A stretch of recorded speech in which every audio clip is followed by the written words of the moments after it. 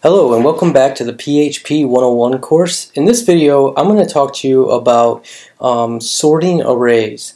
There's a few useful functions that you can use to sort the elements inside of an array, and so I just wanted to show you a few of those because a few of those may come up in your developing career. So let's go ahead and get started. Go ahead and make sure your server's running and then jump over into the scripts directory and let's put a new file here.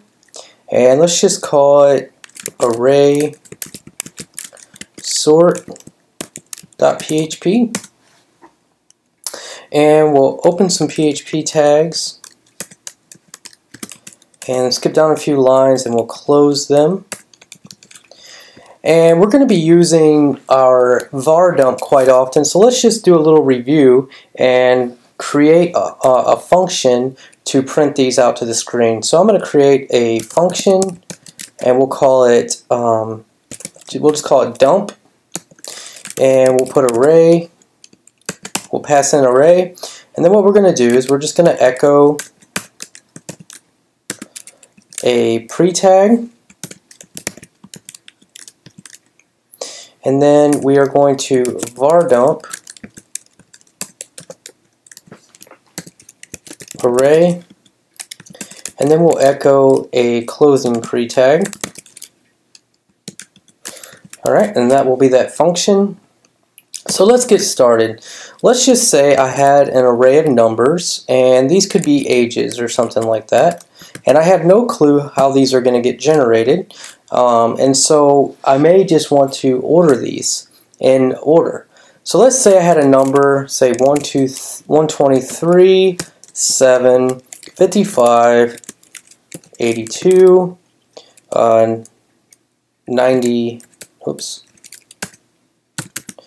999, 1. Okay, so if I wanted these to be printed in alphabetical order, I can see that if I dump ages, and we'll go to the site here, and we'll just navigate to scripts and /array sort.php, and we can see that we have 123, 7, 55, 82, 999, and 1. Okay, so that's the order of the array. But if I want to sort those in alphabetical order, there's a built-in function called sort. So I can just sort ages, and then I can dump ages. And now when I refresh, these are in order: 1, 7, 55, 82, 123, 999. You can also do this with words. So I'll just put months. And let's just say we have January, February, March, April. I'm just using these words, and then what I want to do is I want to sort those. So sort months, and then we'll dump months. And this will, instead of sorting them actually by month order, this will put them in alphabetical order from A to Z. So you can see we have April, February, January, and March. Okay, so let's go ahead and see what the reverse of sort is, and that's very simple. It's just going to be rsort. So rsort, and then if we put months there, and then we dump those months, that next dump will have them in reverse order. And that works the same with numerical values too. So now we have March, January, February, April. Yep. Okay, so that's correct. So that's rsort. So sort and rsort work with indexed arrays. Okay, so I'm just going to put a comment here and say sort and rsort work with indexed arrays. Okay, but we may be working with associative arrays, and so if you want to sort by the value of an associative array, then we have A sort and AR sort. You can remember associative array because it's just the same functions with an A at the beginning. Okay, so then what we can do is, let's say we have person, and let's just give this first name, whoops, Curtis, and then we'll do age, 38, last,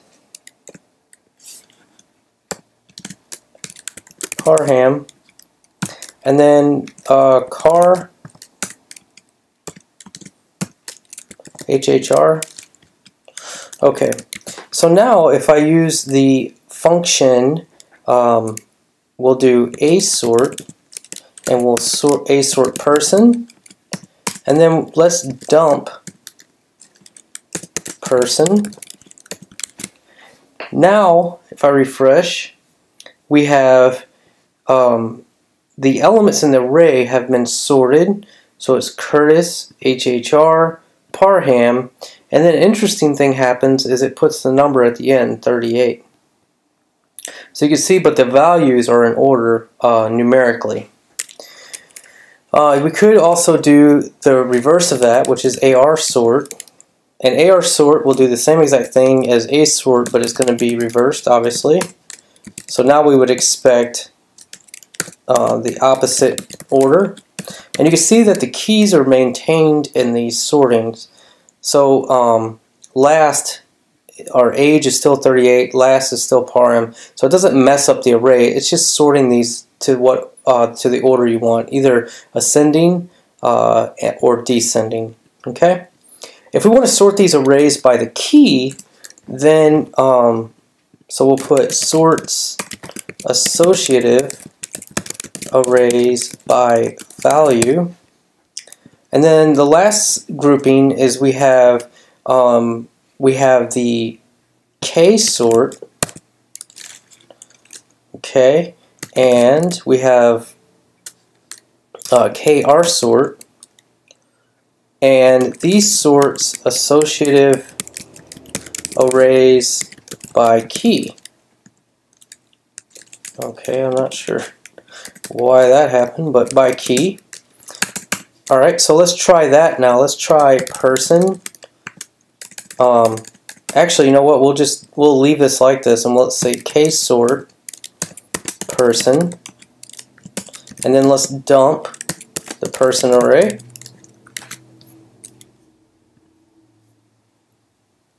And now you can see, let's see, car, age, first, last. So the reason it's put car first here is because car is capital. So if I go here and lowercase this car to a C there, it will actually put these in order. So age, so it does kind of this natural sorting thing where it tries to put the capitalized stuff first. But you can see that now it doesn't matter what the values are, it's sorting this array by the key of the array rather than the value of the array. And then you'll just come up, there'll be different times when you'll use each of these. You may not use them often, just know they're there. I'm not spending a ton of time on this. I just wanted to make you guys aware that once you have arrays, you can sort them.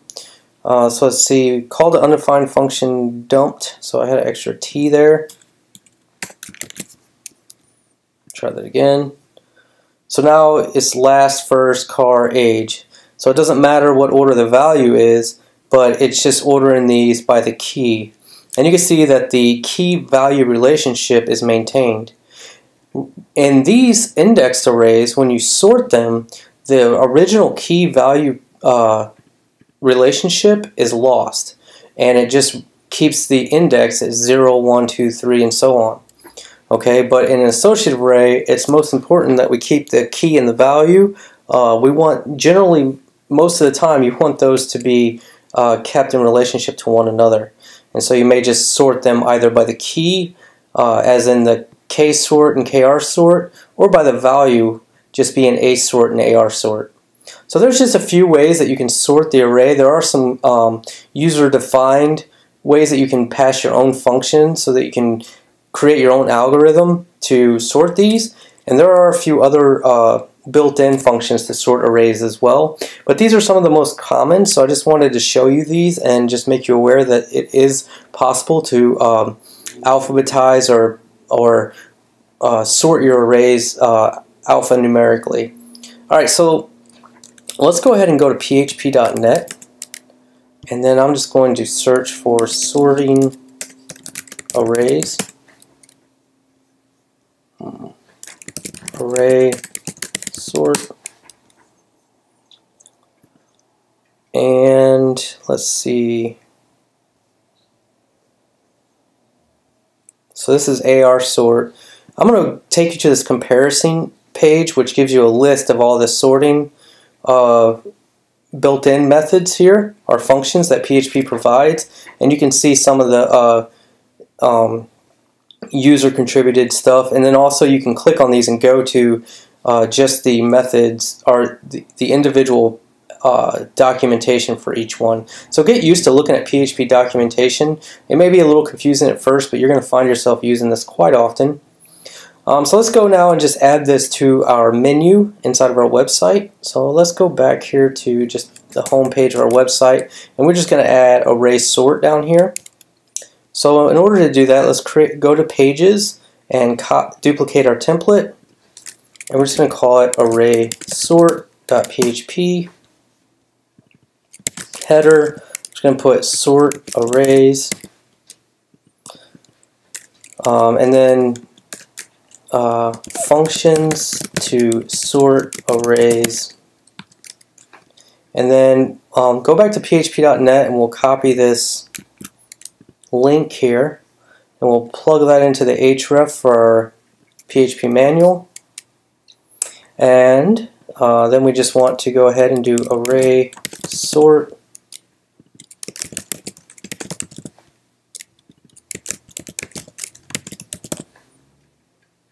go ahead and put some notes here in the note thing to help you out, and embed this video in the embed code so that you can reference it later.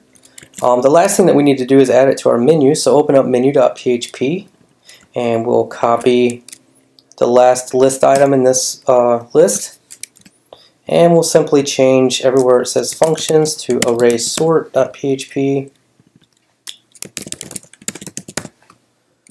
and sort array sorting. Okay, so that will add this here to the menu, and then you can reference the code that we just did and play around with this yourself. You guys should always add to the end of these, just play with these different methods. I showed you very basic examples on where to get started, and you may find useful ways to use this in your programming or in your own websites or whatever you're building with PHP.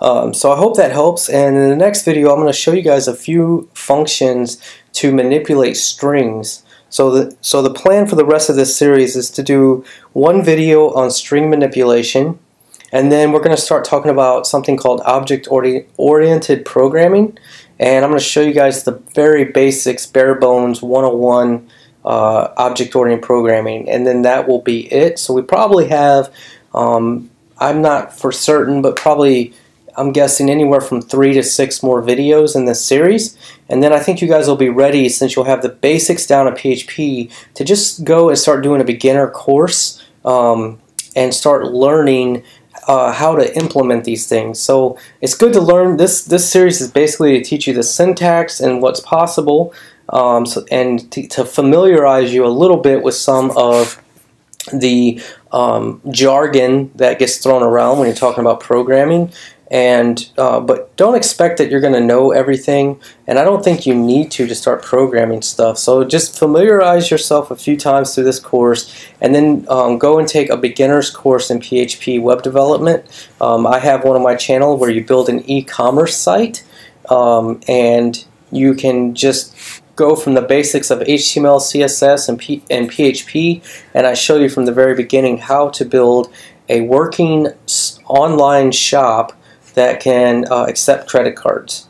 So at any rate, I hope this helps, guys, and have a wonderful day. Don't forget to comment, like, and subscribe. I'll see you in the next video.